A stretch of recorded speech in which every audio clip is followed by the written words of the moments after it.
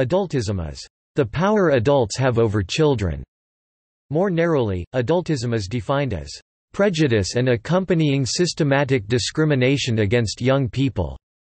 On a more philosophical basis, the term has also been defined as bias towards adults and the social addiction to adults, including their ideas, activities, and attitudes.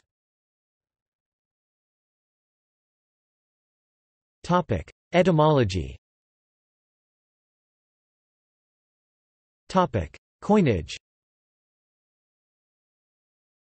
The word adultism was used by Patterson du Bois in 1903, and appears in French psychology literature in 1929, describing the influence of adults over children. It was seen as a condition wherein a child possessed adult-like physique and spirit, and was exemplified by a boy of 12 and a girl of 13 who had the spirit and personality of adults. They were placed in institutions because of stealing and prostitution. These forms of precocity lead the individual into difficulties and should be recognized early in the development of the individual. This definition was superseded by a late 1970s journal article proposing that adultism is the abuse of the power that adults have over children. The author identified examples of adultism not only in parents but in teachers, psychotherapists, the clergy, police, judges, and juries. Usage. Adultism is defined as the behaviors and attitudes based on the assumptions that adults are better than young people, and entitled to act upon young people without agreement. It is also seen as an addiction to the attitudes, ideas, beliefs, and actions of adults. Adultism is popularly used to describe any discrimination against young people and is distinguished from ageism, which is simply prejudice on the grounds of age, not specifically against youth. Adultism is ostensibly caused by fear of children and youth. It has been suggested that adultism, which is associated with a view of the self that trades on rejecting and excluding child subjectivity, has always been present in Western culture. Fletcher suggests that adultism has three main expressions throughout society: attitudinal adultism, personal feelings, assumptions, and beliefs that form a person's attitudes about young people. This is also called internalized adultism. Cultural adultism, the shared attitudes, including beliefs and customs, promoting the assumption that adults are superior to anyone who is not identified as an adult, simply because of their age. This is also called social adultism. Structural adultism, the normalization and legitimization of historical, cultural, institutional and interpersonal dynamics that routinely advantage adults while producing cumulative and chronic adverse outcomes for young people. This is also referred to as institutional adultism. A study by the Crisis Prevention Institute of the prevalence of adultism found an increasing number of local youth-serving organizations addressing the issue. For instance, a local program in Oakland, California, describes the impact of adultism, which hinders the development of youth, in particular, their self-esteem and self-worth, ability to form positive relationships with caring adults, or even see adults as allies. On their website. Similar terms. Adultism is used to describe the oppression of children and young people by adults, which is seen as having the same power dimension in the lives of young people as racism and sexism. It is treated as a generalization of paternalism, allowing for the broad force of adulthood beyond males, and may be witnessed in the infantilization of children and youth. Pedophobia, the fear of children, and ephebiphobia, the fear of youth, have been proposed as the antecedents to adultism. Tocophobia, the fear of childbirth, may also be a precursor. Gerontophobia, or its antonym, gerontocracy, may be extensions of adultism. Similar terms such as adult privilege, adultarchy, and adultcentrism have been proposed as alternatives which are more morphologically parallel. Some activists alternatively call adultism youthism or childism, equating it to sexism and heterosexism. The opposite of adultism is jeunism, which is defined as the preference of young people and adolescents over adults. At least one prominent organization describes discrimination against youth as ageism, which is any form of discrimination against anyone due to their age. The National Youth Rights Association argues that ageism is a more natural and understandable term than adultism and thus is more commonly used among the young people affected by this discrimination. Advocates of using ageism also believe it makes common cause with older people fighting against their own form of age discrimination. However, a national organization called Youth on Board counters this, arguing that addressing adultist behavior by calling it ageism is discrimination against youth in itself.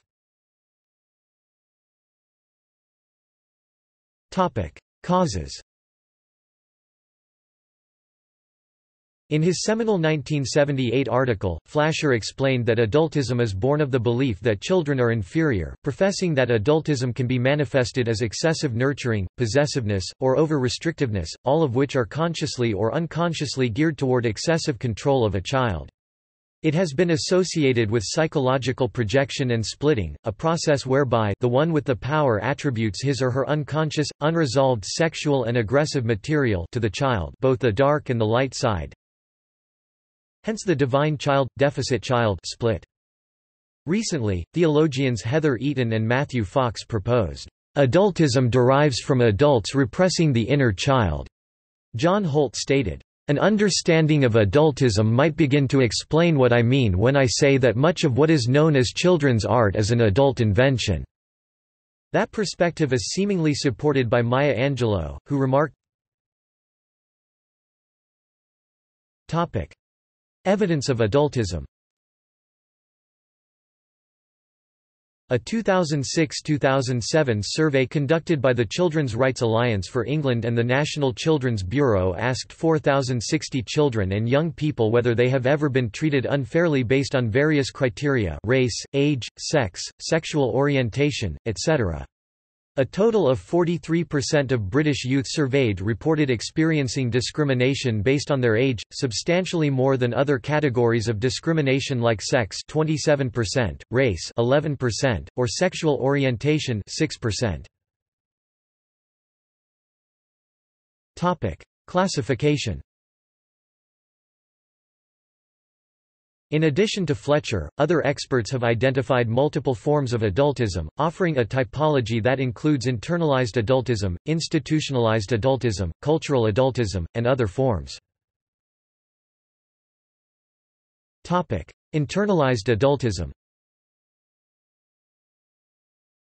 In a publication published by the W. K. Kellogg Foundation, University of Michigan professor Barry Chekoway asserts that internalized adultism causes youth to question their own legitimacy, doubt their ability to make a difference, and perpetuate a culture of silence among young people. Adultism convinces us as children that children don't really count, reports an investigative study, and it becomes extremely important to us children to have the approval of adults and be in good with them, even if it means betraying our fellow children.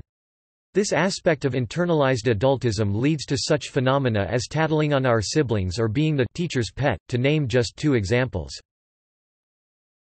Other examples of internalized adultism include many forms of violence imposed upon children and youth by adults who are reliving the violence they faced as young people, such as corporal punishment, sexual abuse, verbal abuse, and community incidents that include store policies prohibiting youth from visiting shops without adults, and police, teachers, or parents chasing young people from areas without just cause. Institutional adultism. Institutional adultism may be apparent in any instance of systemic bias, where formalized limitations or demands are placed on people simply because of their young age. Policies, laws, rules, organizational structures, and systematic procedures each serve as mechanisms to leverage, perpetuate, and instill adultism throughout society. These limitations are often reinforced through physical force, coercion or police actions and are often seen as double standards. This treatment is increasingly seen as a form of gerontocracy. Institutions perpetuating adultism may include the fiduciary, legal, educational, communal, religious, and governmental sectors of a community. Social science literature has identified adultism as within the context of the social inequality and the oppression of children, where children are denied human rights and are disproportionately victims of maltreatment and exploitation. See also, as well as legal issues affecting adolescents and total institutions. Cultural adultism. Cultural adultism is a much more ambiguous, yet much more prevalent, form of discrimination or intolerance towards youth.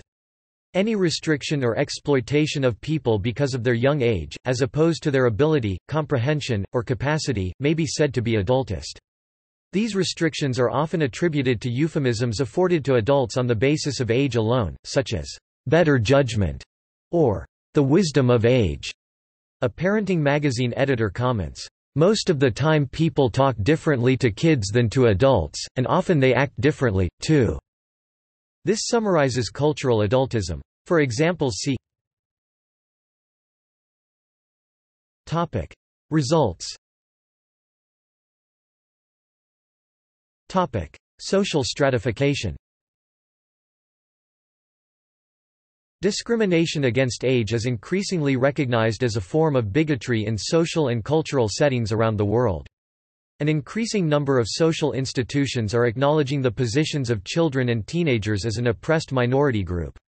Many youth are rallying against the adultist myths spread through mass media from the 1970s through the 1990s.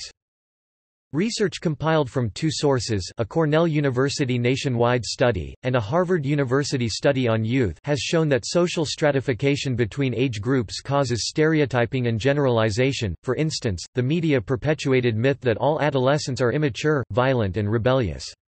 Opponents of adultism contend that this has led to growing number of youth, academics, researchers, and other adults rallying against adultism and ageism, such as organizing education programs, protesting statements, and creating organizations devoted to publicizing the concept and addressing it. Simultaneously, research shows that young people who struggle against adultism within community organizations have a high rate of impact upon said agencies, as well as their peers, the adults who work with them, and the larger community to which the organization belongs.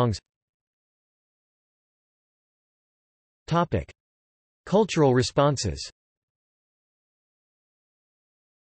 There may be many negative effects of adultism, including ephebiphobia and a growing generation gap.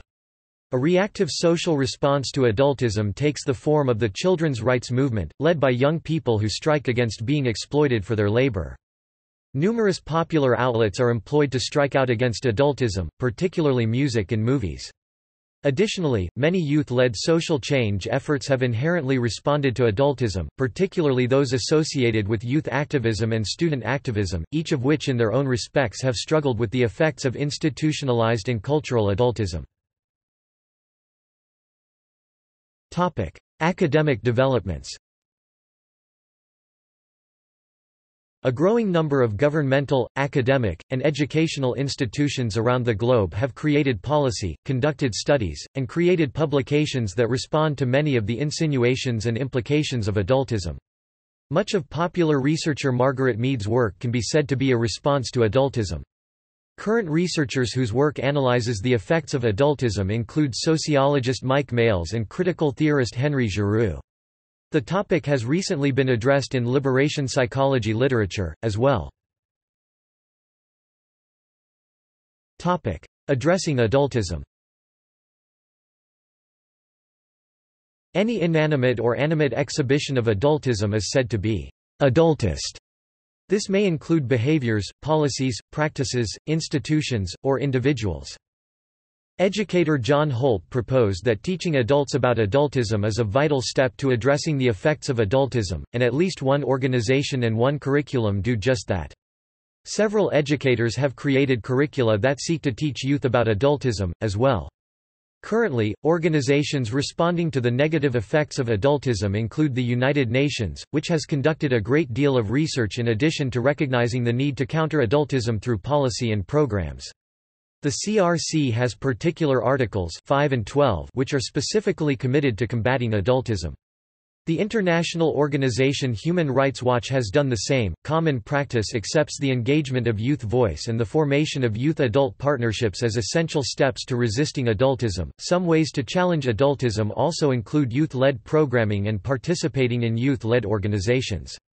These are both ways of children stepping up and taking action to call out the bias towards adults. Youth-led programming allows the voices of the youth to be heard and taken into consideration. Taking control of their autonomy can help children take control of their sexuality, as well. Moving away from an adultist framework leads to moving away from the idea that children aren't capable of handling information about sex and their own sexuality. Accepting that children are ready to learn about themselves will decrease the amount of misinformation spread to them by their peers and allow them to receive accurate information from individuals educated on the topic. Criticism. In its most extreme form, the target of the advocates of addressing adultism is the more or less conscious, uncontrolled, and covert exercise of power over the child by the adult. This wielding of power by adults, per se. Such an attack on any adult power may be fueled by what has been called the homunculus idea about children. To many grown-ups, a child is a small adult. They do not understand that a child carries different kinds of problems than an adult does. In its milder form, adultism is about the misuse of power and does not refer to the normal responsibilities of adults in relation to children. Therefore, addressing adultism is not about reversing the power structure or completely eradicating it. Rather, shedding adultism involves a negotiation of decisions. See also References. External links. Bell, J. N. D., Understanding Adultism, A Key to Developing Positive Youth-Adult Relationships. Olympia, WA, The Freechild Project. Adultism and the Roots of Authoritarianism. Velasquez, J. and Garin Jones, M. 2003. Adultism and Cultural Competence. Children's Voice Child Welfare League of America. January-February 2003. Unit on Adultism from socialjusticeeducation.org, originally located at Creighton University. Tate, T. 2003. Insist or Enlist? Adultism versus Climates of Excellence. Reclaiming Children and Youth. 12 1, 40–46.